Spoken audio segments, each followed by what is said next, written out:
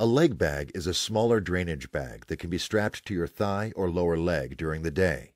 You may find that using a leg bag during the day helps you to be more mobile because it is smaller and can be worn under clothing. The leg bag is usually replaced with the larger drain bag at night.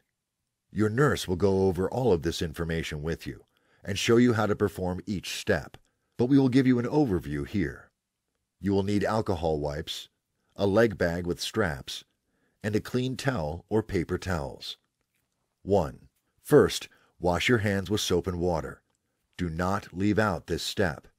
A good guide is to wash for as long as it takes you to sing Happy Birthday all the way through. 2. Empty the large drain bag into the toilet.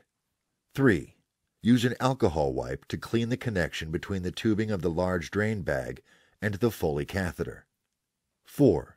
Place a towel or paper towel under the connection to catch any urine that drips. 5. Pinch the tubing of the Foley catheter to prevent urine from leaking out. 6. Use a twisting motion to disconnect the tubing of the large drain bag from the Foley catheter. Be careful not to pull on your Foley catheter. Place the large drain bag aside.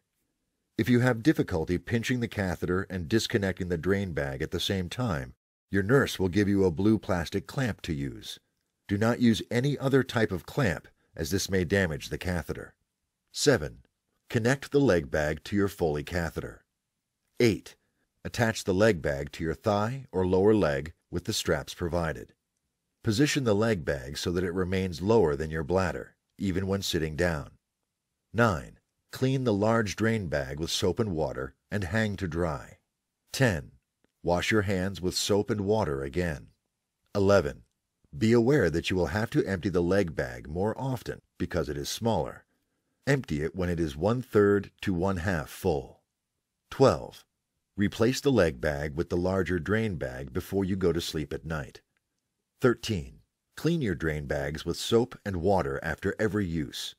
Rinsing the bags with a solution of white vinegar and water after cleaning helps to reduce odors.